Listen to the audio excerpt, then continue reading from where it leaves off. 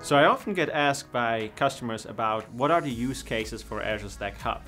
And if you look at it, it really comes down of bringing Azure services to your data center or your location you want to use them. So for example, you have compliance reason where you can't use Azure in another country. This is where Azure Stack Hub can come in and bring those Azure services to you. We also have a lot of different cases where you probably want to look at latency and technical requirements. So some applications do not really work really well if you have like 20 milliseconds of latency. So bringing the Azure services with Azure Stack Hub in closer to you and your users, that helps as well.